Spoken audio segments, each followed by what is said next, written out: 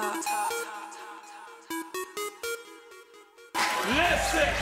listen, listen, listen, listen. Welcome back to the Listen Show. This is episode number 12. Today we are going to be talking about bass. Very important, very integral part of music. So a couple of questions we have to ask ourselves first. What is the function of the bass? So the first disclaimer is that I am not a bass player, so this is just how I see it. But as an individual instrument, one of the most important roles is emphasizing the impact points. The impact points, as I see them, are the points where the bass plays the root chord, which usually results in the chord being the most impactful, or the part where every instrument plays the same notes and the bass is under, adding to the body of the track. The notes in between impact points are more or less just steps to get back to the impact points, and most of the times we'll melodically set up the impact points. Next, the bass can contribute melodically or like a counter melody, and lastly, the bass contributes to the groove. I don't know if I've said this before, but it's extremely important that the bass is in the right octave, it's in the right place, it's not too high, not too low. If the bass is too high, it will sound thin. If it's too low, it will be too rumbly and almost inaudible. So keeping the bass in the right range is a key to getting that full big sound, cinematic sound. Next question is, what makes a good bass line? And again, I'm not a bass player, so this is all just my opinion. All the things I said before, a good bass line is in the right range when it needs to be, lands on impact points, contributes to the melody of the song, and adds body, adds that weight, adds that fullness to get that big sound, if you're looking for that big sound. Also, a way to add intensity to your song is through the bass. In hip hop, adding distortion to your 808 will add a lot of intensity to the song. Back to the idea of organized chaos, adding distortion gives the bass a certain amount of chaos that translates into intensity.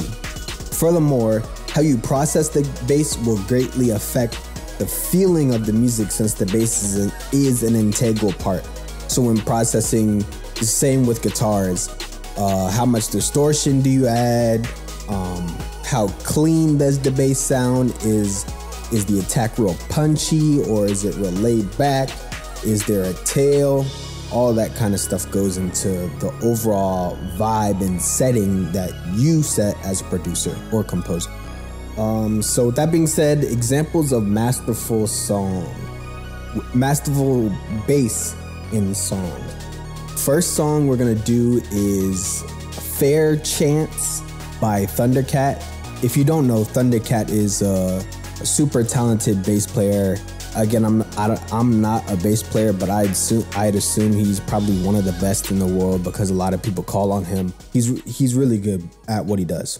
So the bass in this song is a perfect example of bass guitar supporting the track.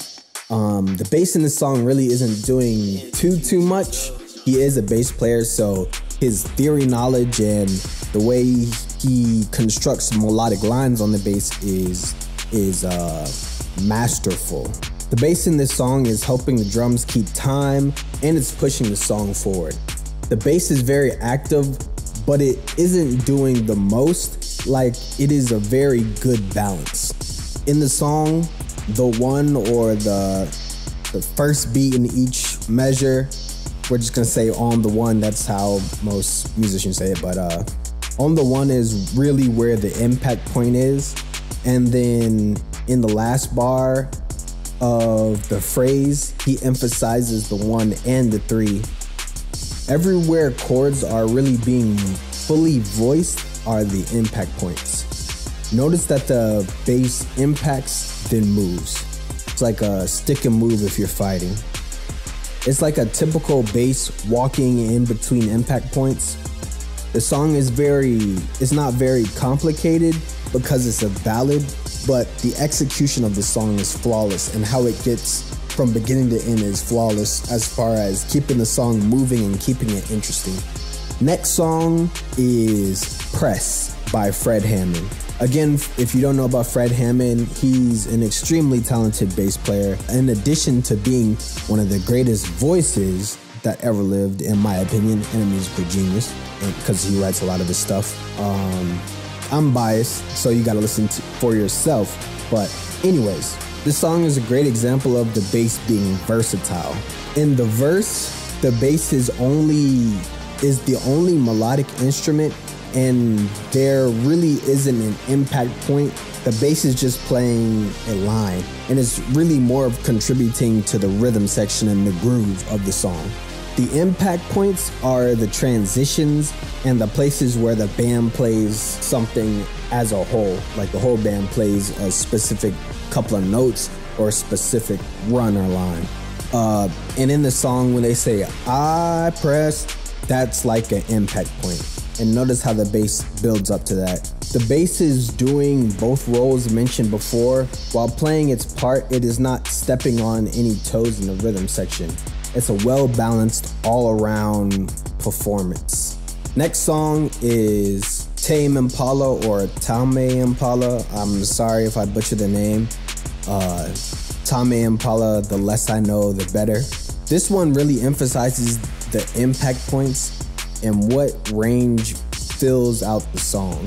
Every note that is low in the main groove, or like the section A, is an impact point, whether short or prolonged. In the B section, where the vibe goes from bouncy to more ballady and they start holding out notes, he says, oh my love, I think.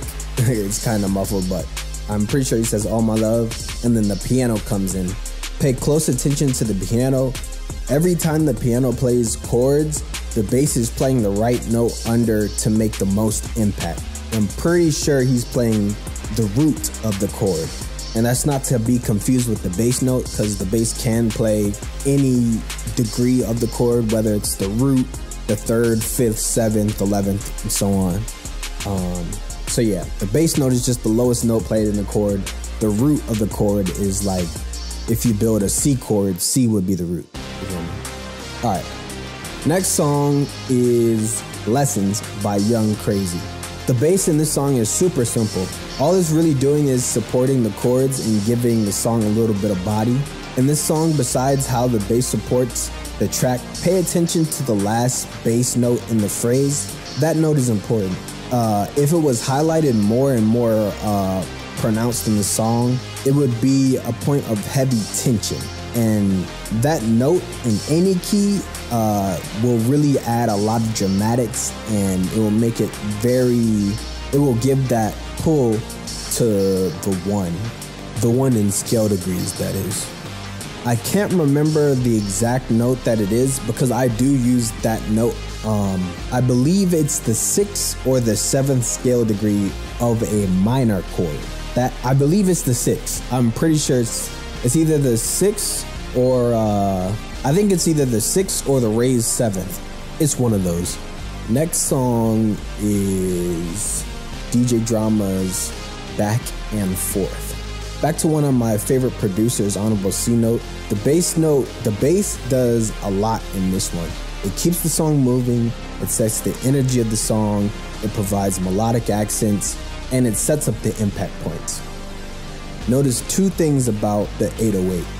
Notice how the 808 has heavy distortion on it and how it affects the song. And also how the bass affects the song when the bass goes on those melodic runs. At first, the bass is playing the line and the notes are all low. Then he starts adding extra notes and playing around chords and doing leaps through the scale. In fact, the leaps that he does is something that a lot of producers use in hip hop. It's like it's almost like a cultural sound of hip hop. The way the bass, those exact notes that he's using. Also, notice how the first few notes of the bass are ascending, and it's like revving a motor. It's kind of like pushing the energy of the song. Like you're starting out low, and then it's like a slow build up to a march. Also, ascending and descending bass lines are cool for high energy or cinematic songs. So that's something that you can put into your arsenal. Last but not least, we have Poison by Bel Biv Devoe. This is again another legendary bass line. This one is, the song as a whole you can learn a lot from. And I was listening to David Banner one time, and he was talking about how people usually want to be happy. And you can use that fact about people to your advantage in your music. Because if you can connect to the people and give the people what they want, they'll connect with your music. And that's, again, I think I've said it before, but that's the major key to all this. If that's what you're doing it for. I feel like all the best producers have a certain connection with the people, or at least their music does. I'll say that. Their music and their art has a connection with the people. All your best producers, artists, etc. They all affect the people a certain way. But back to Poison. In the verse, it's almost like the bass is constantly walking. The bass hesitates and lingers on the point of impact. And then in the chorus, where he goes, "She's driving me out of my mind," that's when the bass goes back to kind of emphasizing chords and more of supporting the track. But that's the end for this week. As always, listening list in the description, and let me know what I can do better, hold me accountable, all that kind of stuff. And thank you for listening.